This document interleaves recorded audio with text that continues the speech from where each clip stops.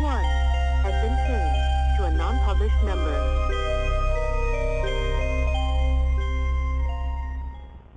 Warning, the following show contains conservative posturing, radical Christian ideas, and may offend pagans, Wiccans, Islamic fundamentalists, and other unenlightened individuals. Callers and guests may be subjected to brash and offensive comments by the hosts and any other type of bullying tactics available. But that's okay. We know why you're here. This concludes this test of the emergency broadcast system. Tonight is March 1st, 2009.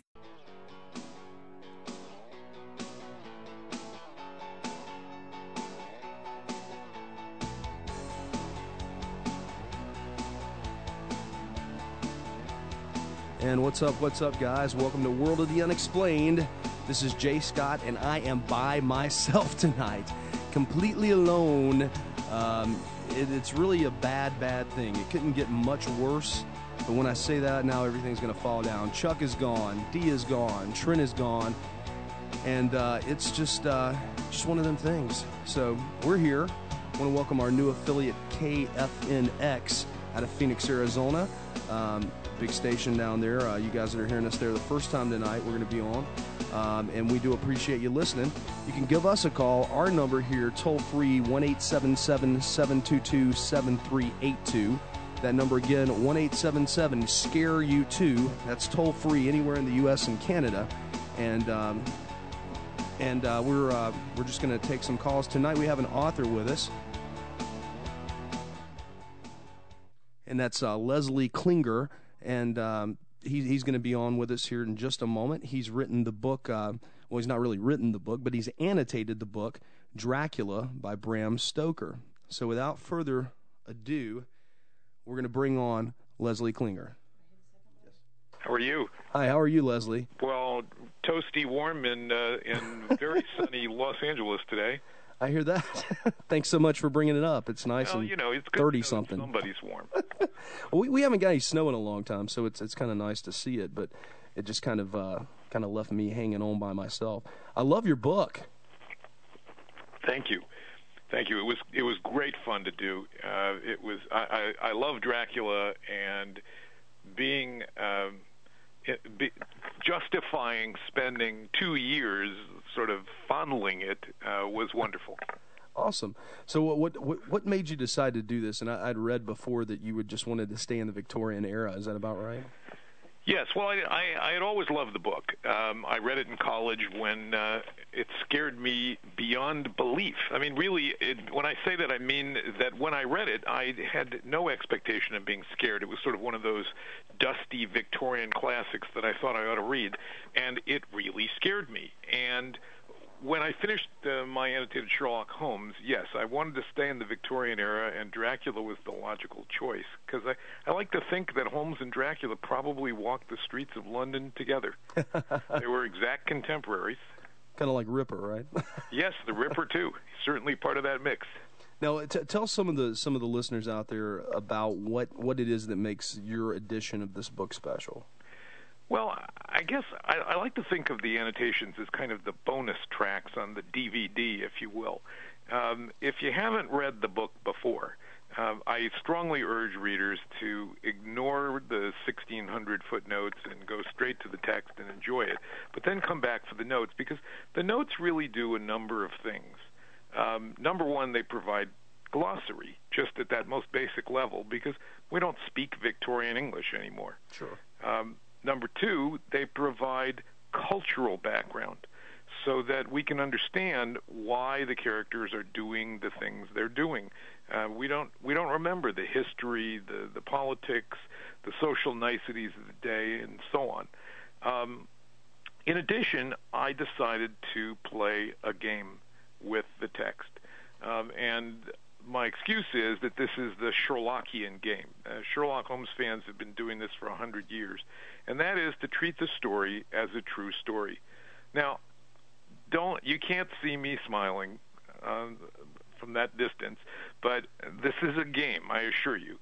But it's a game that's designed to let us really enjoy the text in a different way, because we can really dig in and study things like, can you really take the train from Varna to Galatz in the time that Jonathan or Mina Harker records in the book? Are the roads in Transylvania really the way they're described, and so on? And so we look at the text in a different way when we play this game with it. We look at it at sort of the ground level. Well, I noticed one of the footnotes, and I'm still early in the book, but just reading all the information, I noticed that one of the footnotes actually calls for a recipe for something that Jonathan Harker, our lead character, was eating on one of his journeys. Yes. Why not? I mean, I love food. I love wine. I spent some time trying to figure out what some of the wines were that are mentioned in the book.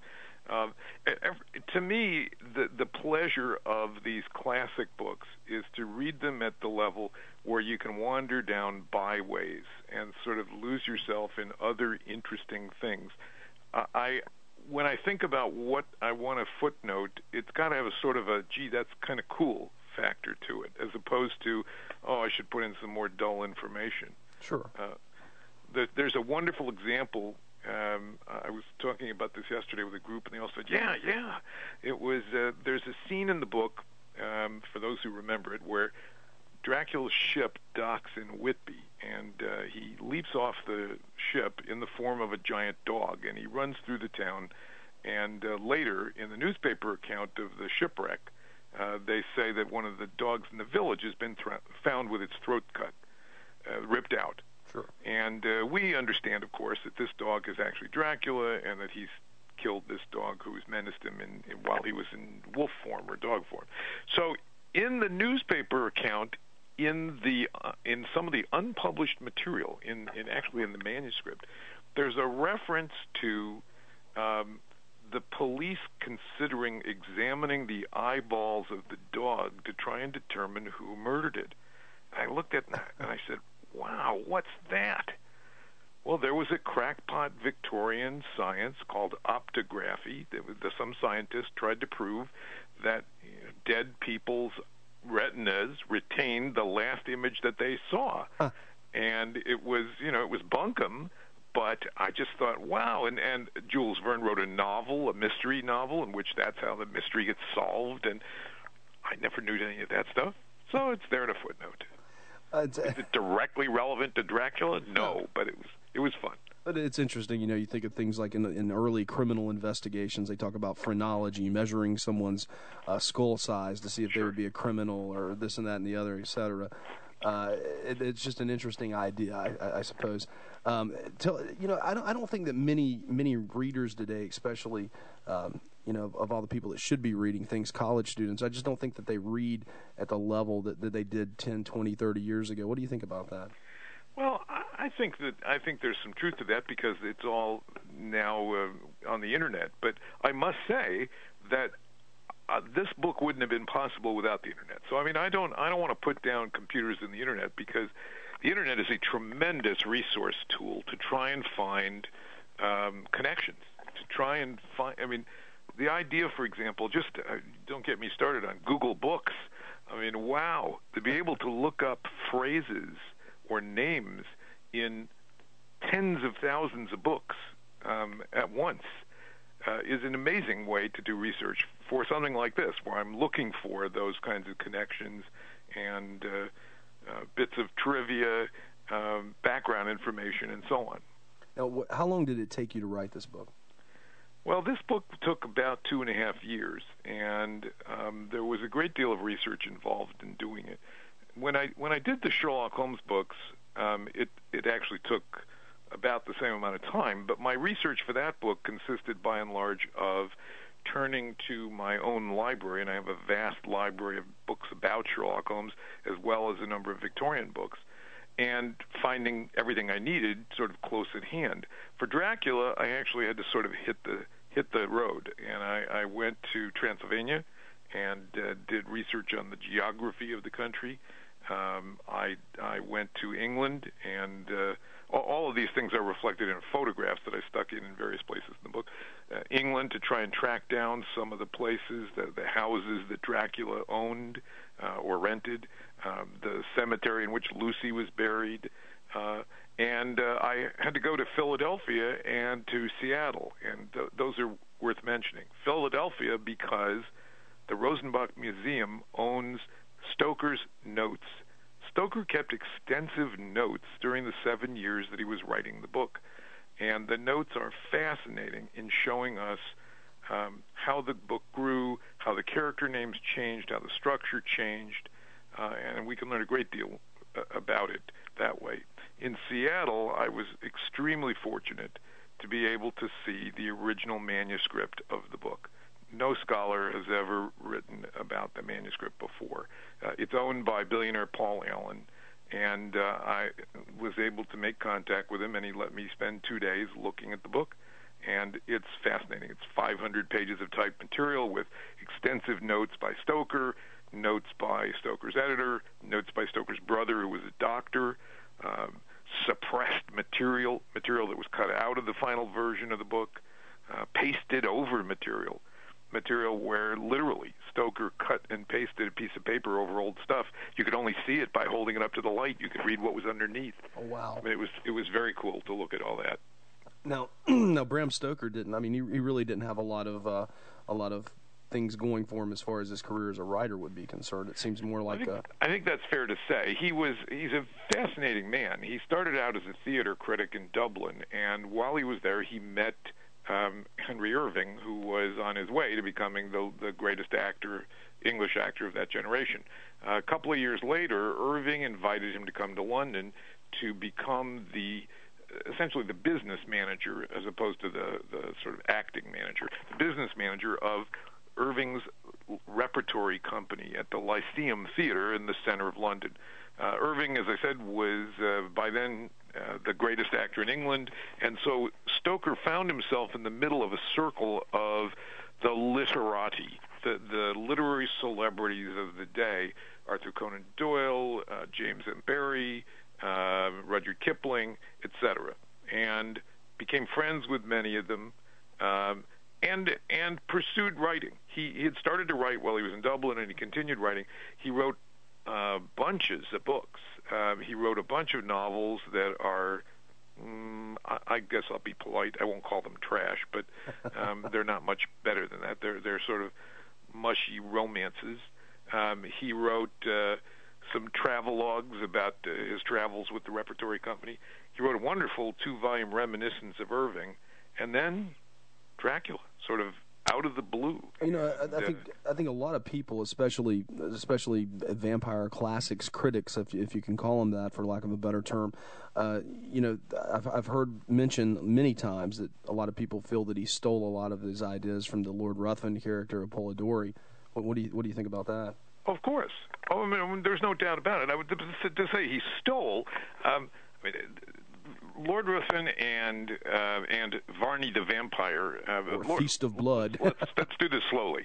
The Vampire was a novel written by John Polidori that was published in 1817, I think, and it was very successful. It starred Lord Ruthven, who is a nobleman who is a vampire, and he does share some of the characteristics of Dracula. 40 years later, Varney the Vampire, you may say, stole from Polidori's The Vampire.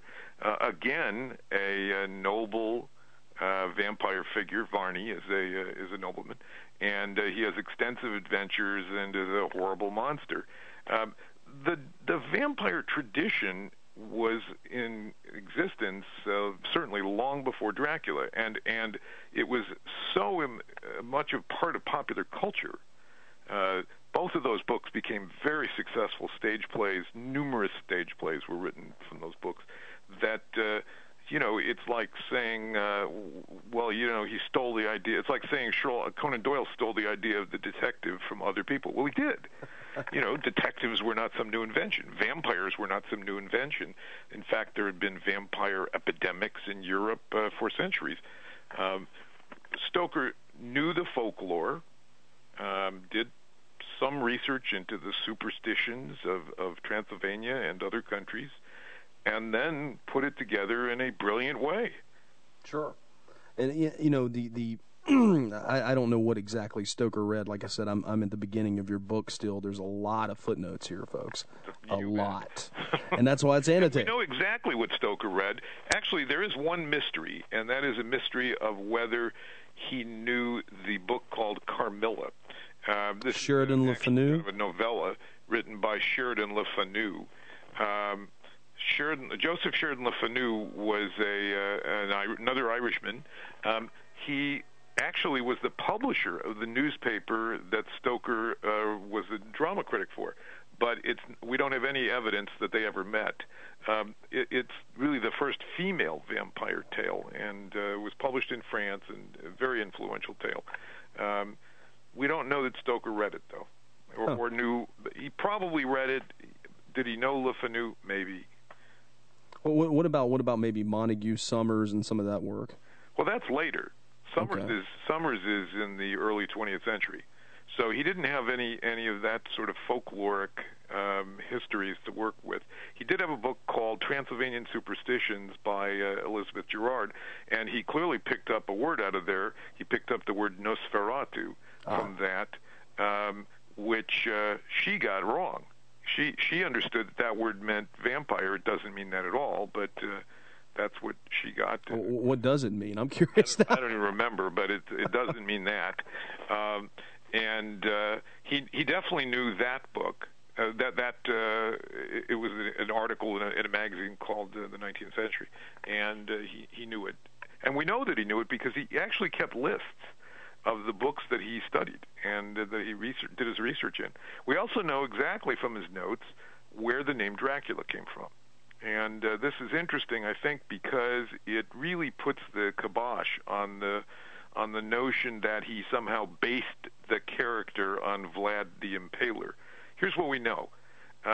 When he was reading a history of the province of Wallachia is next door to Transylvania, he came across a footnote about an historical figure named Vlad Dracula. And in the footnote it explains that Vlad was a prince of Wallachia, and Dracul means dragon or demon. And his son was Vlad Dracula, meaning son of the dragon, and he was, of course, Vlad the Impaler. That's all that we know that Stoker knew about Vlad the Impaler, was that he saw the name. And actually in the notes you can see that in the earliest years, the central character of the book was going to be named Count Wampir. Not quite the same zing. It just doesn't hit, yeah. But he went back and he changed it throughout his notes to Dracula. He liked the name. And that's what he took from Vlad the Impaler. Interesting. Where can people go and get your book, Les? Well, I'd like to say bookstores everywhere. It's certainly available on the Internet through Barnes & Noble and Amazon. It is, it's widely available in the Barnes & Noble and Border bookstores across the country. I know many, many independents have it. To my pleasure, a lot of the mystery independent bookstores are carrying it as well, and that makes me proud because I support those bookstores. Cool. Well, Les, we're going to take a short break. I want you to hang out with us here, folks. When we come back, you can give us a call. Working on my tan. Okay. Yeah, I hear that. When we come back, you can give us a call here at 877-722-7382. That's toll free in the United States and Canada. Or you can call us locally, 336-996-1596.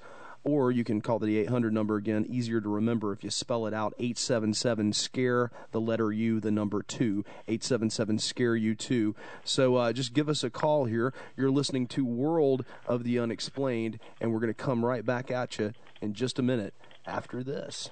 And we're back, World of the Unexplained. You can check us out on the web at www.worldoftheunexplained.com.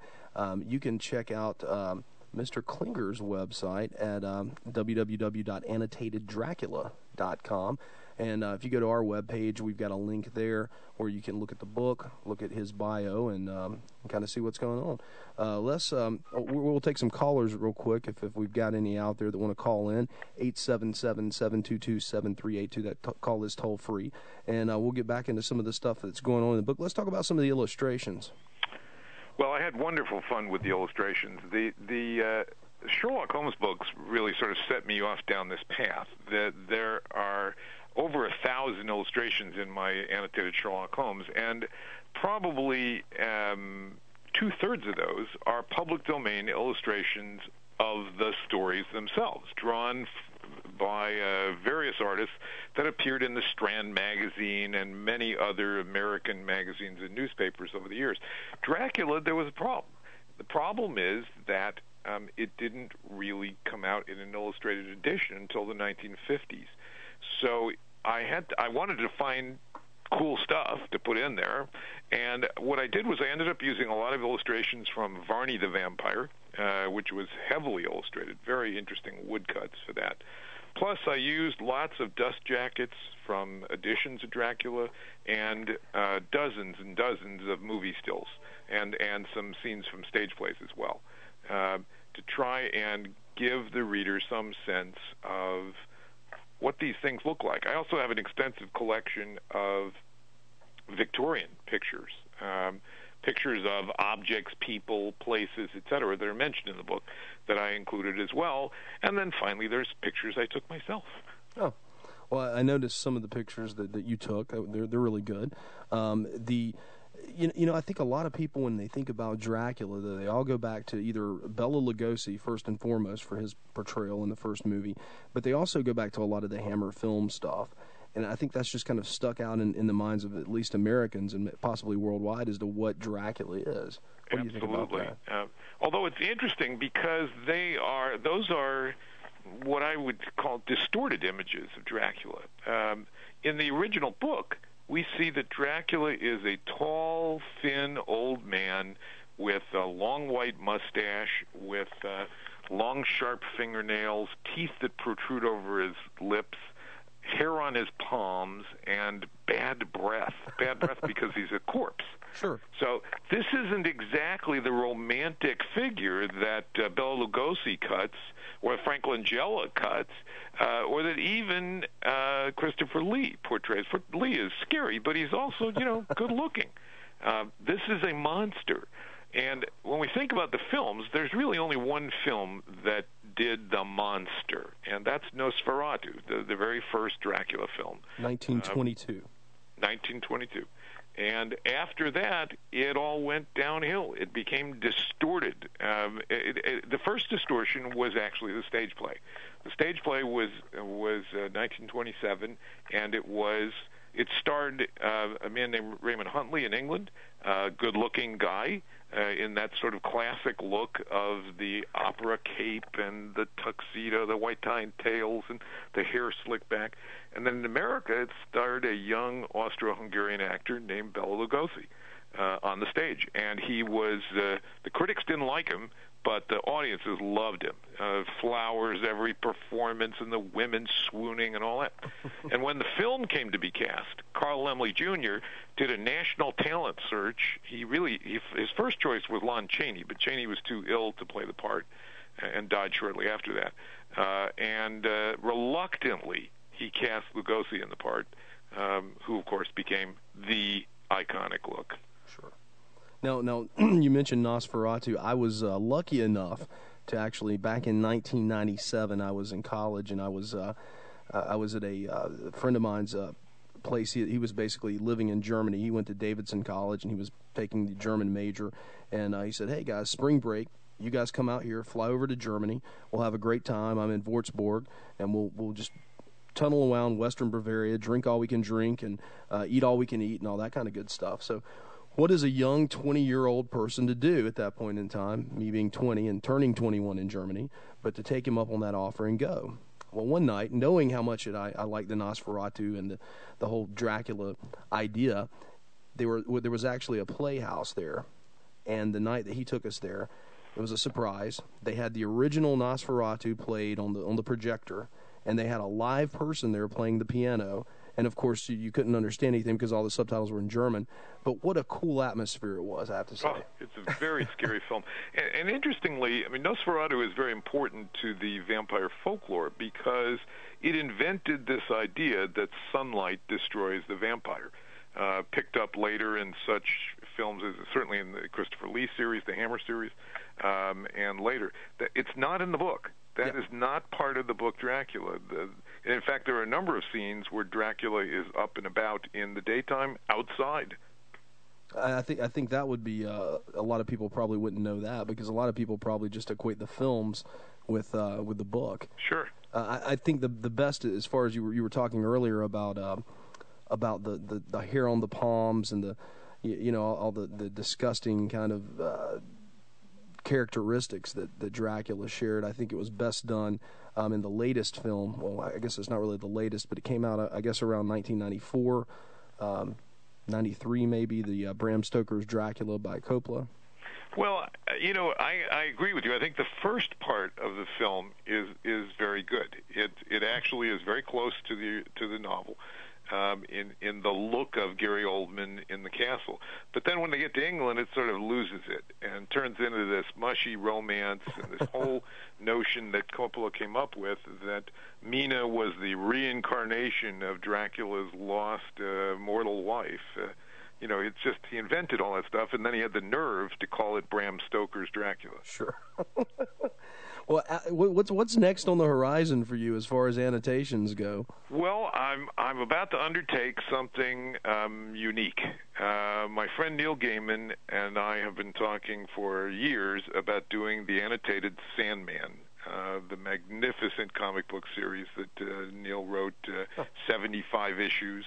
And DC has just said yes, and I'm going to start working on it. It's a huge project. This will be 4 volumes. This is, as you may know, the Sandman is 75 issues.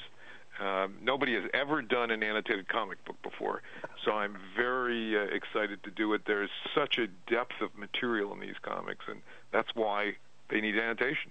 That's amazing. How long do you think this is going to take? Oh, it'll probably take me 2 or 3 years, I would think. I mean, I like you, Jay, I practice law, and my clients, when the Sherlock Holmes books came out, several clients said to me, "Oh, we're so sad you're giving up the practice of law." And I said, "Giving up the practice? Do you have any idea what authors make?" Yeah. So I practice law full time. So doing this annotation stuff is my passion, but it's confined to evenings and weekends and holidays. So I still don't see how you find the time to do it all, though. Well, my kids are grown. My wife is very supportive, and I'm obsessive. Now, it says here in your bio that you're a member of the Horror Writers of America. Are they the ones that give out the Bram Stoker Award? They are. Have you written any fiction? I have not done any fiction. I have one Sherlock Holmes story that I wrote years ago, and although I have lots of ideas they're a dime a dozen, as any fiction writer will tell you. It's the execution. I don't know that I have the talent. I like to think I do a good job of writing footnotes, and it's a little tiny talent, and I continue to nurture that. I've written, essays and things like that, but I've never tried fiction. Fortunately, there is a category for the Stoker Awards for nonfiction. Okay, that was my next question. My book is on the preliminary ballot, but that's not. We won't even call that a nomination because it's not yet a nomination. So. Okay. Well, we'll definitely look forward to doing, to hearing from you if something happens with that. Well, my fingers are crossed, but it's a vote by all the members of the Horror Writers Association, and I would be greatly honored to win. But I did win the Edgar for the Sherlock Holmes books, and I thought I was going to faint. I mean, it was the highlight of my little life so far. Sure. Now you went over to Transylvania, you said earlier, to do a lot of this research. How was that? It was really a wonderful experience. I went over there to give a talk at a symposium on Dracula. The Transylvanian Society of Dracula sponsored an international symposium, and there were people there from England, Canada, the States, Germany, and, of course, Romania and Hungary and some countries like that. And then we took a tour of the country for about a week, and it's a lovely, lovely country. It's very rural. There are really only 3 major cities. Bucharest is 2 million people.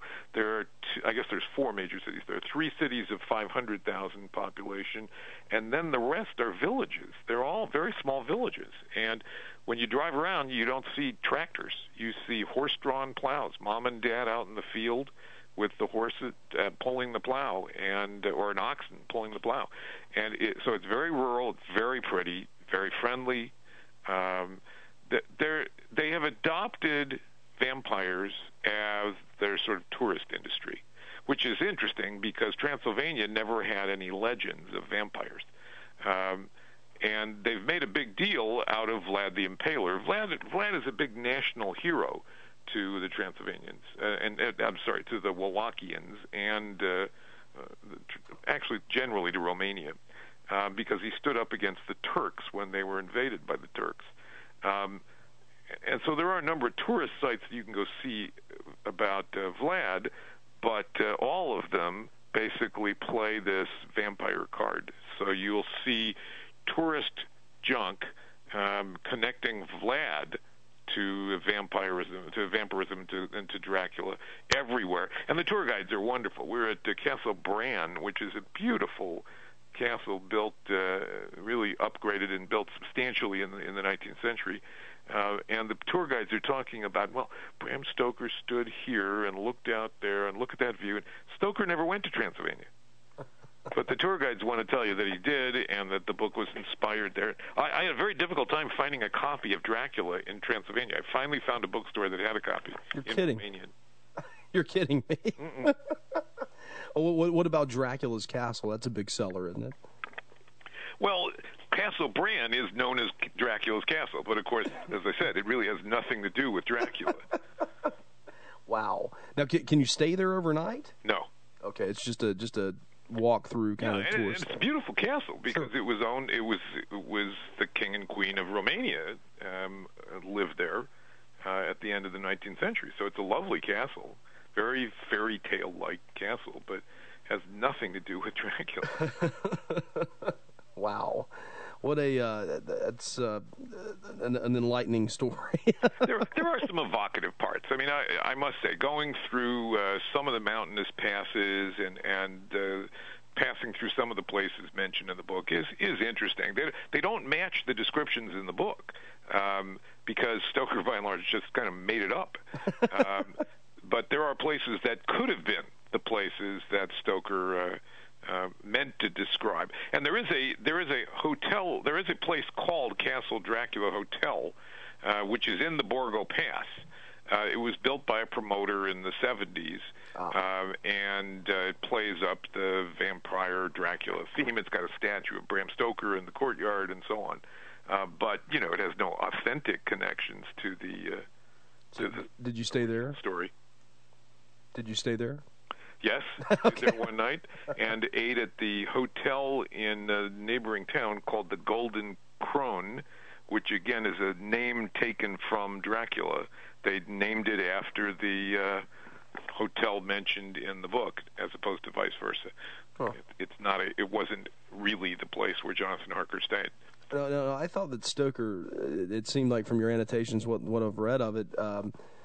That Stoker had used some kind of travel guide, a Transylvanian travel guide for some of his descriptions. There were a number of Victorian books. I mean, Transylvania was the reason Stoker picked Transylvania as the site was that it was kind of like today putting it on the dark side of the moon. It was a place that very, very few English people had traveled to. It was known as a place of sort of a whirlpool. The Carpathian Mountains were described in some travel books as kind of a whirlpool of superstition. It was far, far away, and there were only spotty reports about the customs there. So Stoker read a lot of the travel books that had been written by other Englishmen who had been there in the early 19th century and mid-19th century, and he copied descriptions out of those books. Now, I'm going to sound really dumb here, but that's okay. I do that all the time. What is this? Let's see here. The Austrian Baedeker. I'm sure I'm slaughtering that. A Baedeker is a guidebook. Baedeker I'm trying to think sort of the English equivalent. I guess it's like the AAA books. Baedeker was a very successful, Carl Baedeker, a very successful promoter who, when the great craze for travel struck in the middle of the 19th century, decided that just as Thomas Cook packaged tours, he would do guidebooks. So he did extensive, I mean, these are Bibles, guidebooks, for virtually every country in Europe and, of course, Great Britain and London, too. And they came out pretty much every 10 years, something like that. And they not only describe in minute detail the hotels, the museums, the tourist sites. They recommended hotels, they recommended restaurants, and so on. Today, there's things like the Blue Guide or the Michelin Guide that have the same kind of things. But Baedeker was the 19th century travel book. Well, Leslie, I hate that our time is almost over. I'm going to give you the last talk word. For another 3 hours here. So. Well, I'd definitely love to have you back. Well, it'd be my pleasure. Well, we can talk about Sherlock Holmes. We can talk about Dracula. We can talk about whatever you like. Sure. Well, I'll give you the last word. Well, if you haven't read Dracula and you only know the movies, by all means, read the book. And, of course, if you're going to buy the book, you might as well buy mine. Very well said. Thank you. That was Leslie Klinger. Thank you so much for coming on this show tonight. My pleasure. Sir. All right. And that was Leslie Klinger. You can check out his book at Amazon.com, or you can go to his site, AnnotatedDracula.com, and you can take care of it that way. But listen, guys, give us a call. Anybody out there listening in Phoenix or anywhere in the free world here, 877-722-7382. That's 877-SCARE-U2. And we'll just keep rolling along with it then, I guess. So it's the far left. The far left. There we go. All right. I apologize to everybody because usually I have a whole crew of people working around me, and it makes things sound smooth and it makes things work a lot better. And I'm kind of stuck here right now, so I'll just continue talking. Listen to the sound of my voice, and we'll go from there. I'm to the end of my rope here, but give me a call, guys. 877-722-7382. Tell me what's on your mind. 877-722-7382. That's 877-SCARE-U2. That's a letter U, the number 2. Kind of like the band, U2, SCARE-U2. But anyway, this show is basically a show for those of you listening to the first time. We talk about all kinds of things on this show. We talk about UFOs. We talk about aliens. We talk about ghosts. We talk about demon possession, exorcism. And every now and then we just bring on guests like we had tonight, Les Klinger, who wrote this Annotated Dracula book, because Dracula is a subject that we just find fascinating. The good old scare the bejeebies out of you at the campfire site that we all grew up with as kids. But we've had numerous guests on that you can check out on our website, www.worldoftheunexplained.com. If you go to that website, you can listen to some of the older interviews. We've talked to... we've talked about the Highgate Vampire with Bishop Sean Manchester, who claimed to actually have staked an actual vampire in the 70s. We've talked with exorcists. We've talked with all kinds of people. So when you get a chance, just check that out, and we'll definitely talk with you, about the new shows coming up. And we've got Ron on from Raleigh here in just a second. So we'll be bringing in Ron here from Raleigh, North Carolina. I bet the snow's coming down there. It's starting to, Jay. How are you doing, man? I'm doing good, man. Thanks for calling in. I just feel so, I don't know, I'm so used to having other people besides me, and it kind of got me a little nervous there. I know. Well, that was a great interview. Well, thank you. Have you read Dracula? I've read parts of it before, but I've never had to sit down and write a paper on it, I guess, which is what motivates most people to write books. To read books back in the day. Sure. How many times have you read it, Jay? Oh, man, probably twice. But over the course of, I think when I was a kid, I read the abridged version, and then when I got into high school, I read the full thing, and I haven't picked it up since until just recently here. Wow. What's the weather like out there, man? The snow's been coming down here. We've got about an inch probably so far. I know. It's in North Carolina. I'm in North Carolina, and I want to say hello to all the listeners in KFNX in Phoenix. Awesome. But yeah, we're looking. It looks like a winter storm's coming through. Probably about 2 inches here, and I guess you guys are going to get about 4. No, I hope so. I hope so. It's. I think looking at Phoenix weather right now, I think it's probably 84 degrees is what I'm looking at up here on the internet. So they're not hurting from the snow, but we definitely are, and we hadn't had any in a while. I know. I was looking on the internet earlier tonight about Phoenix. I saw where there was some Phoenix lights. They had gotten some YouTube stuff from February. Oh, really? Where there were some UFOs over Phoenix. So a lot of UFOs in the Phoenix area. Well, just in Arizona in particular, I suppose. I know.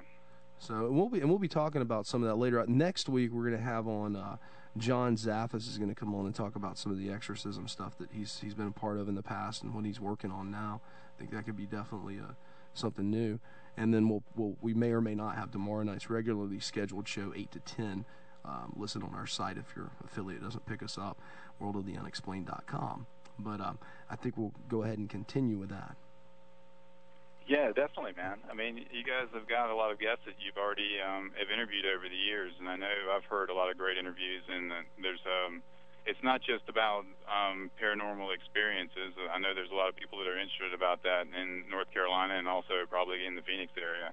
But there's been a lot of a Christian discussion about religion and the place of God and paranormal activities, I guess. Sure. Well, Ron, I appreciate you calling, man. But we're on our way out, so take care, and we'll talk again soon. All right, Jay. You guys stay safe in the snow. All right. Everybody in Phoenix is okay too. You do the same, buddy. All right. Good night. Night. And that was Ron from Raleigh. Once again, our number toll free 877-722-7382.